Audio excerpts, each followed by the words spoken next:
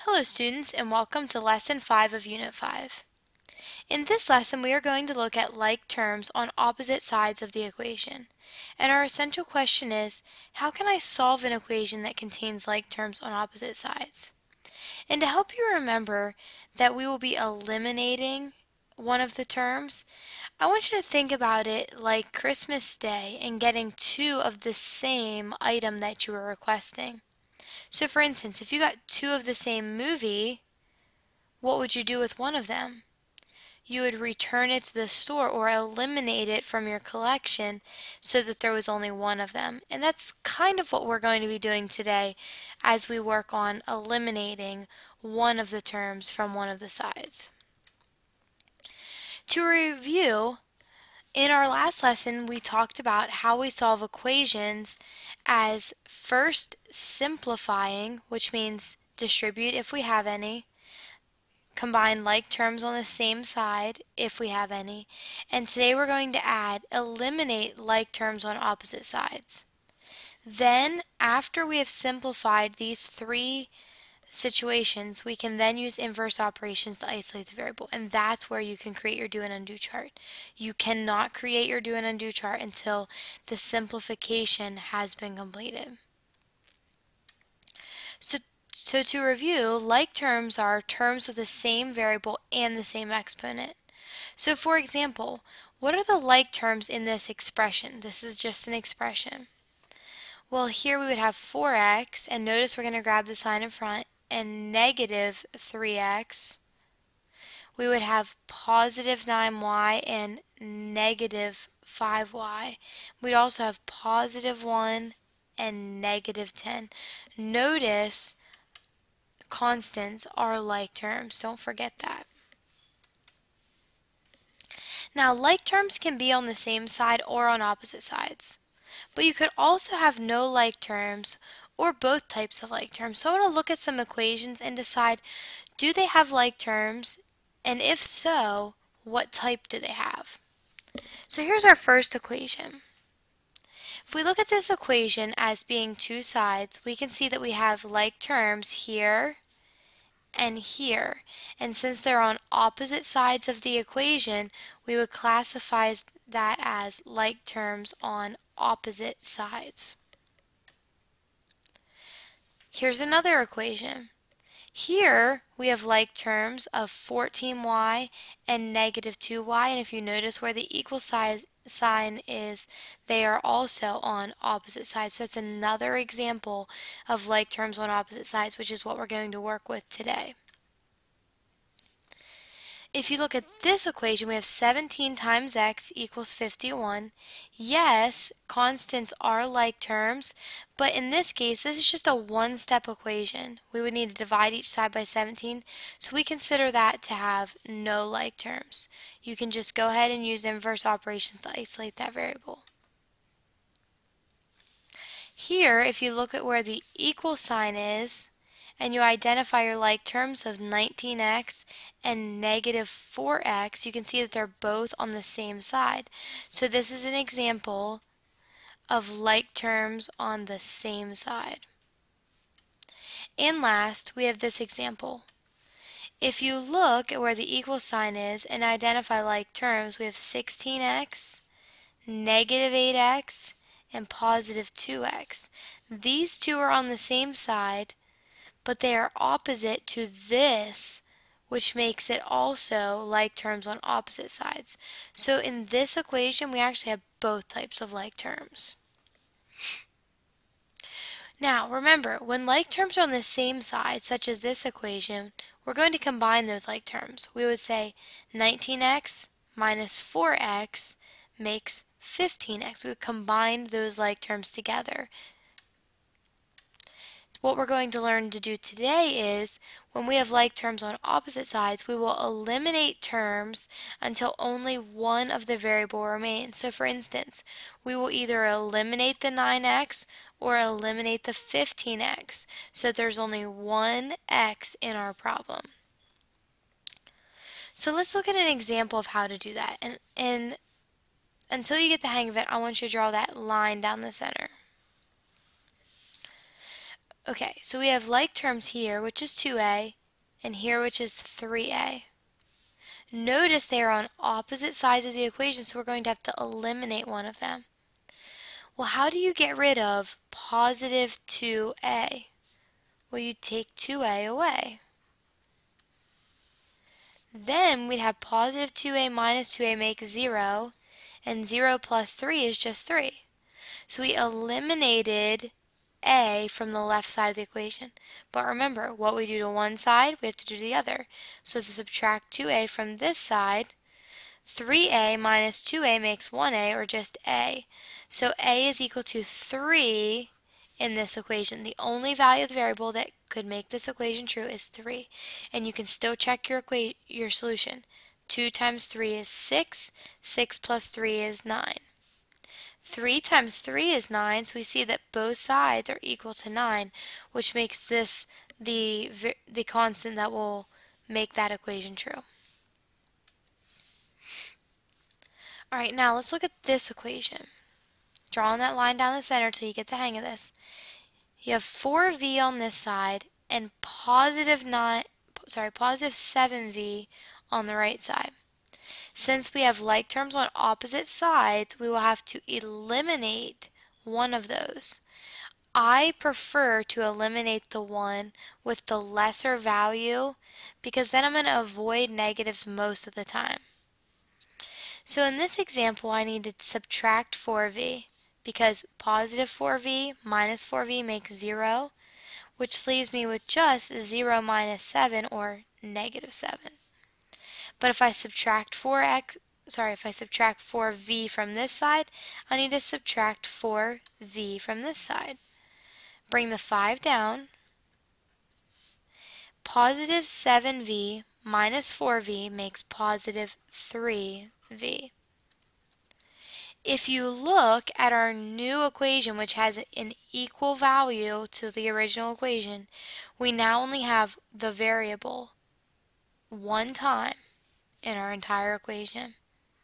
Now we can create a do and undo chart since this is a two-step equation. If I knew what v was, I'd have to multiply it by positive 3, so I'll multiply by 3, and I'd have to add 5 since this is a positive 5. To undo that, I have to subtract 5 and divide by 3.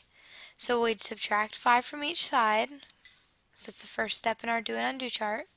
5 minus 5 makes 0. 0 plus 3v is just 3v. Negative 7 and negative 5 make negative 12.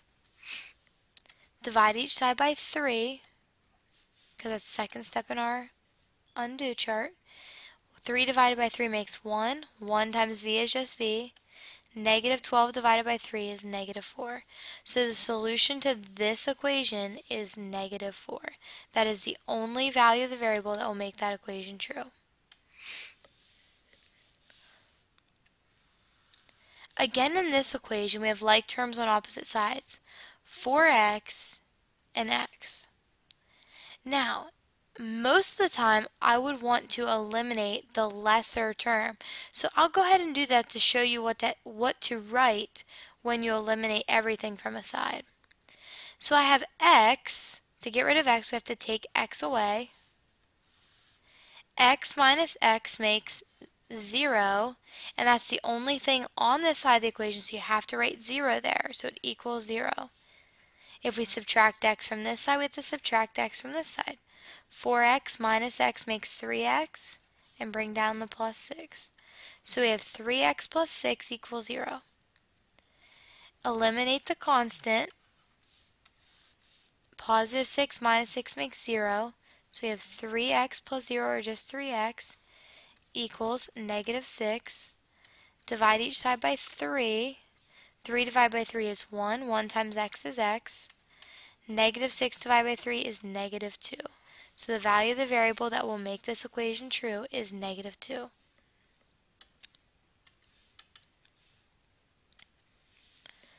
Now, remember, simplify actually has 3 parts. We're going to start looking at some combinations now. To simplify, we first have to do the distributive property if we see it. Does this equation have the distributive property? Yes. Here we need to distribute 3 to each term inside the parentheses. So 3 times 3b would make 9b. 3 times negative 2, don't forget to grab that sign in front. 3 times negative 2 makes negative 6, and that's equal to 9b plus 18. Now that we have eliminated our distributive property, we can see that we have like terms and that they're on opposite sides, so we'll have to eliminate one of them. Well, how do we eliminate positive 9b? We take 9b away. 9b minus 9b makes 0. 0 minus 6 is just negative 6. What we do to one side, we need to do to the other. So 9b minus 9b makes 0. 0 plus 18 is 18. So we get negative 6 is equal to 18, which is a false statement, which is called a contradiction, and that implies that there is no solution. There is no value of x that you could ever insert into this equation to make the equation true. Again, in this example, we see the distributive property. So we'll take the 3 and multiply it by every term inside the equation, inside the parentheses. So we have 3 times a, which is 3a, 3 times positive 6, which is positive 18, and that's equal to 18 plus 3a. I just brought that down. Now we see we have like terms on opposite sides, so we have to eliminate one of those. How do you eliminate 3a? Well, you subtract 3a. 3a minus 3a makes 0, so I get 0 plus 18, which is just 18. Subtract 3a from this side since we did it to the other side. 3a minus 3a makes 0. 18 plus 0 is just 18. So we get 18 equals 18, which is a true statement. A true statement is referred to as an identity, and that implies that there are infinitely many solutions. In fact, you could put any number in there for x and it will make that equation true. Now, we're going to look at an example where we combined all three. This equation has the distributive property, it has like terms on the same side, but it also has like terms on opposite sides. So we see all three pieces here. Simplify starts with the distributive property, so we need to take that negative 2 and multiply it by each term inside the parentheses. So I'm just going to bring this side down, so we have 2a plus 2 plus 4a equals negative 2 times 13, which is negative 26. Negative 2 times negative a makes positive 2a. Now that we've eliminated the distributive property, we need to combine like terms that are on the same side. 2a plus 4a makes 6a. So we have 6a plus 2, all I did was bring that 2 down, equals negative 26 plus 2a. Now we no longer have like terms on the same side, so we need to eliminate one of the two terms that are on opposite sides. Again, I like to look at the smaller amount and take that away to avoid having negatives. 2a minus 2a makes 0. 6a minus 2a makes 4a, and everything else gets brought down. Now we no longer have the distributive or like terms, so we can use a do and undo chart to simplify this equation. If we knew what a was, we would times 4 and add 2, so we'll have to subtract 2 and divide 4. So we subtract 2 from each side, we get 4a equals negative 28, divide by 4, 4 divided by 4 is 1, so we get 1a, or just a, equals negative 7. Negative 7 is the value of the variable that will make that equation true.